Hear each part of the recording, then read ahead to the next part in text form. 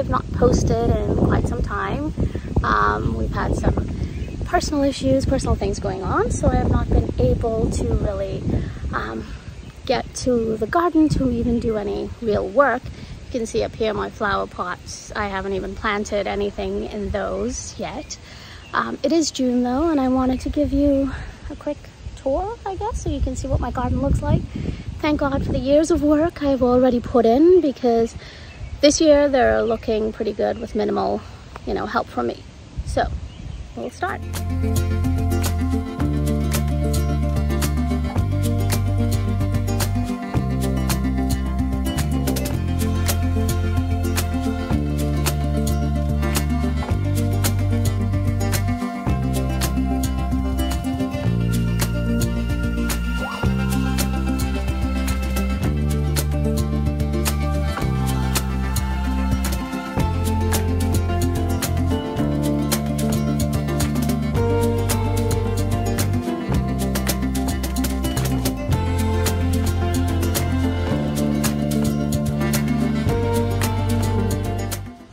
So this is the back of the house, looking to the front. Last year I sort of redid this garden bed. The yarrow is in full bloom and it's quite tall and gorgeous. I think it looks great. That's this. Down here we have a rose bush, which I do have a bug that, bugs are eating it, I guess. And at this point it's not in bloom. There are the dead flowers, but it's still, it'll come back. That's Gaillardia, or blanket flower. I actually mulched with some grass clippings because it was really, really hot and it was getting overly dry, so I just picked up the grass clippings and put it on there. But the yellow you see are evening primrose. Come over here, and this is bee balm. I'm so excited, and it looks beautiful. That's a wasp, I believe. But I'm very happy that it's growing well here. This is a type of Coreopsis. Back here another type, and some more yarrow in the back.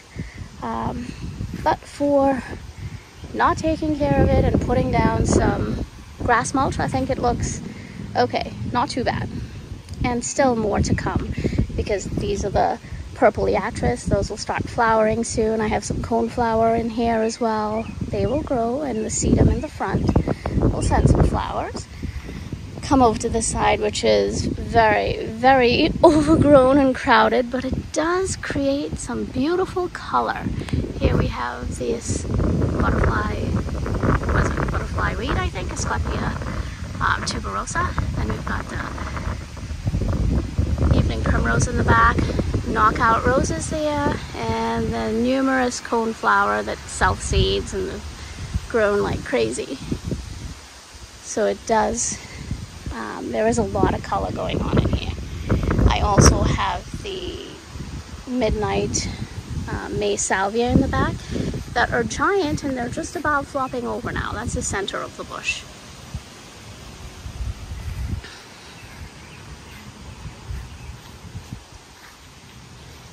Another one right next to the hibiscus here, and that one's also falling apart open. And here is my very big dinner plate hibiscus, but there are little things that are eating the leaves. Look at them, they look skeletal. So I did spray it with some type of a thing to repel the bugs, so hopefully that'll help. You can see the center buds still look okay. So hopefully now it'll just keep growing and not get eaten out, I suppose. Keep going, more midnight May salvia, the orange butterfly reed. It's very windy here today. I love it. Coneflower, more coneflower and Coreopsis. Rose, that's a knockout rose, and this here is an elm tree growing. And then I believe this one is a black walnut tree. So in the fall, I'm going to pull those guys out and put them somewhere else. Transplant. As I said before, you can see up here that I do not have any plants planted in there. I'll take a step back so you can see now we're coming around to the front bed. I've got another tulip poplar tree growing in the garden. I seem to have trees growing a lot, which needs to be transplanted. More things in the front. Here are my lilies that I love, these super tall Asiatic lilies in the spinner. I did not take it down this year, so it's been up all winter. It's been sitting there spinning away, but luckily we did not have too much snow, so it was okay. Got the Stella de Oro lilies in the front, regular Asiatic lilies, some pink ones in the back. If you come around here, one thing I did do this year was I dug out a rose bush that was here. I dug it out and I transplanted it to the front. It was just not doing very well, a little too overcrowded. I've got these Virginia spiderwort things here that just flopped all over it. And here's another hibiscus that's also being eaten. I think these little things are garlic, I think. We'll see. Pink lilies. Beautiful red Asiatic lilies. I love these. So pretty. And it's as tall as I am. They're about 5 feet tall. Come around here, these grasses. This is a blue type of grass that I planted from seed actually, and I let it go to seed as it is, as you see, and I love to see them moving in the wind. It creates this beautiful effect. And all the Stella de Oro lilies. At this point, I don't think many of my roses are in bloom. I will show them to you though. They already bloomed and kind of having a bit of a, like I have to deadhead them, another thing I haven't really gotten out to do. But they will bloom again, I'm sure. They always do. There's my shadow. Come around here. These are some irises.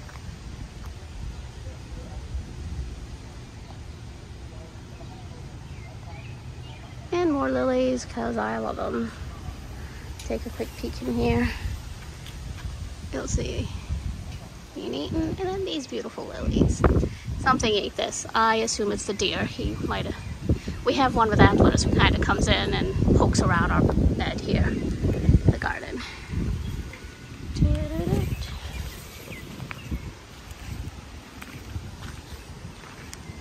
Brings me back out to the front of the bed. There's the middle bed. And Sophie's out for a walk as well. Hi, Sophie. Pretty kitty. She's about 18 years old now. Taking her time in the garden. Last year sorry about my shadow. Last year I transplanted a lot of coreopsis to the front here because I had so many. But it makes it very pretty and full, so I like it. We are waiting on the purple liatris to flower, and then behind that the gladiolas. I do have some sunflowers in the back as well. But we'll get over here to this coneflower. It's so tall. I would say that's about 3 feet tall. Purple coneflower. Focus. Looks pretty. And then this rose bush is the Lady Gardner, Dave Austin plant or type. And last year this bush was eaten by Japanese beetles, and it didn't look like it was going to do very well, but it has come back and it's looking good. Here's another purple coneflower. I'll just walk here so you can see my bed from the side, what I see when I come back here to garden. Got a boxwood, more purple liatris. These are all sunflowers mixed in. Another coneflower and a boxwood in the back. Spin up. See the front. So when I stand on my porch, that's what I see.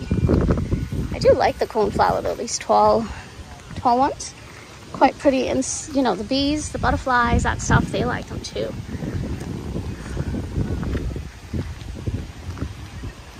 And then here we are. This is my front flower bed. This Dave Austin rose back here is called Gertrude Jekyll Climbing one. It was absolutely flushed with pink flowers about a month ago. I did actually deadhead it because it's easy to just come out here and do it. So right now there are no flowers on it, but I think I'll get a second flush. This one is called a pumpkin rose. It starts off pretty orange and then fades to this peach color. I still like that one though, it looks good. This peony bush just had so many flowers on it this spring. they've all died, and these teeny tiny buds are still flowering. It's a little crazy. So I'm enjoying it. I'll take it while I can. We've got a small lily here. We also have more evening primrose and more coreopsis. And again, no weeding really done, just cutting off dead flowers. And you can see my garden looks crowded, but still pretty good for minimal effort on my part. Sorry about all the wind.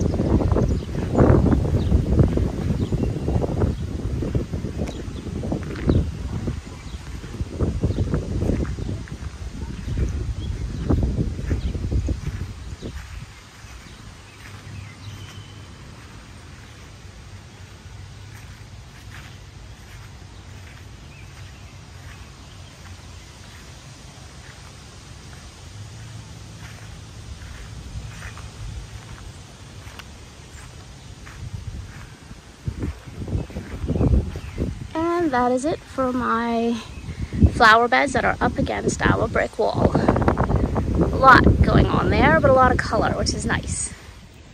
And so this year we also planted some holly bushes along the tree line between the church parking lot and us. They're small, they're Nellie Stevens holly bushes, about 3 feet tall, but they're supposed to grow fairly fast. So we're hoping they will do that. So let me show you those guys.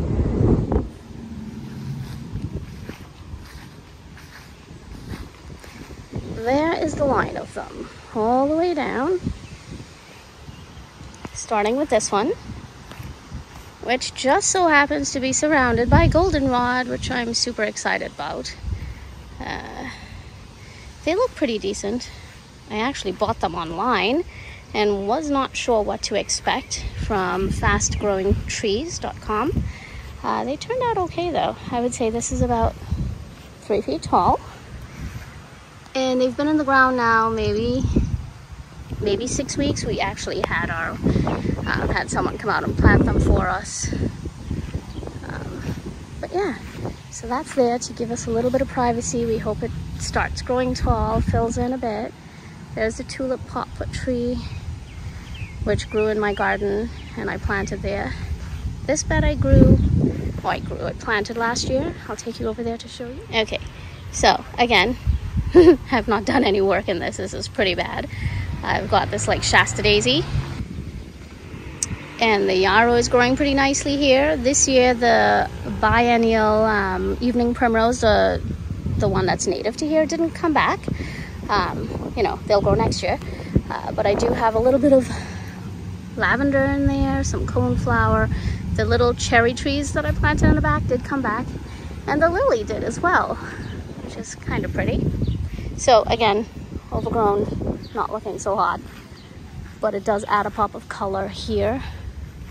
And the deer did not eat the hosta, which I'm quite surprised by. Just so you guys can see it from all the angles. Yeah.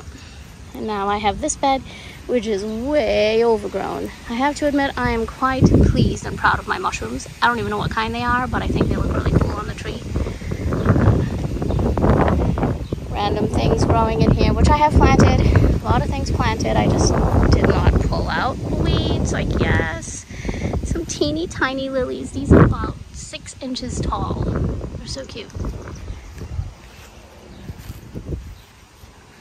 You know, when I actually weed this bed and take care of it, it looks really nice. So I will do that at some point, I'm sure. You know, when the season's over. Haha. Apparently one of these tall lilies got planted in here too.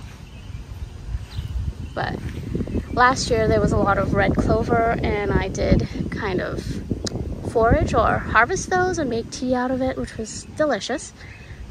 New for me anyway, but I've got that. And that's my front garden beds. I will take you over to show you the one behind the truck on that side, and then that'll be it. So before we go over to the half moon flower bed, I want to show you a rose that I have planted next to this magnolia bush. It's quite pretty. I want to move it to the front of the fence where we can see it better. And there it is. It's probably all done blooming, this particular flower, but it's so full, so big. I think it's so pretty. It's not focusing, sorry. Right next to that,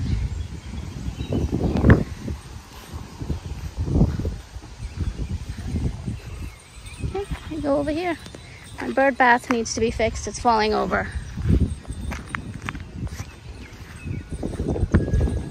And so this geranium I have in the front has just about taken over. It is, I don't know, this is like really wide right here. But they're so pretty. I've got these irises growing. This is a Dave Austin rose, also a Lady of Shallot. This one has some flowers more to the back.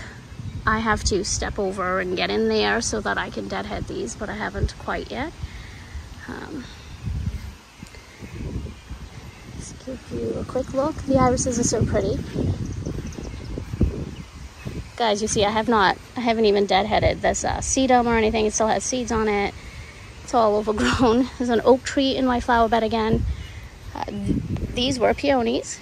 And now this rose bush, which said it would only grow 2 to 3 feet tall, 2 to 3 feet wide, is officially bigger than that. This one branch, if I hold it up, that's about 4 feet tall. Not that you can see that or tell the difference, but it is quite tall.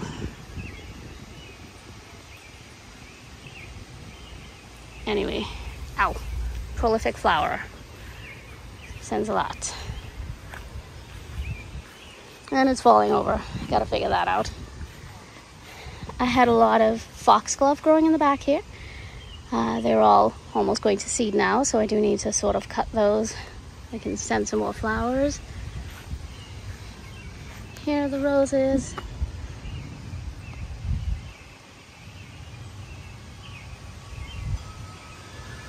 So pretty. And more irises. And this is a rose of Sharon, which will send white flowers. This is a rose of Sharon over here that will send purple flowers. I've got a butterfly bush here, which has buds on it, but no flowers yet. And right back here is my kitchen window. That's where I sit and I look out at the garden, this half moon garden. And it's very pretty, especially when it's super windy. And so that's it. That's my garden, unkempt, and haven't done much. It's my flag that also needs to be changed, it's shredding a little for this year because I haven't been able to get to the garden. Here are the new things I planted. A rose, which I dug out from the other garden, and then this is a little baby hardy hibiscus, which I planted by seed actually, and it grew. So I'm excited about that. And yeah, that's all she wrote for now. Oh, I do have a lemon tree as well, way up there on the bench, and it has lemons on it. I'm so excited. I'll just take you guys up there and show you my lemons. I'm sure some of you probably already have grown this stuff, but I've never grown it, so I'm just very excited to see that.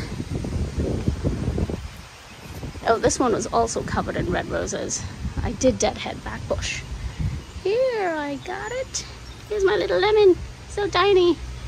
I did plant a few vegetables as well down there, like I did last year. But this is what I've got for now.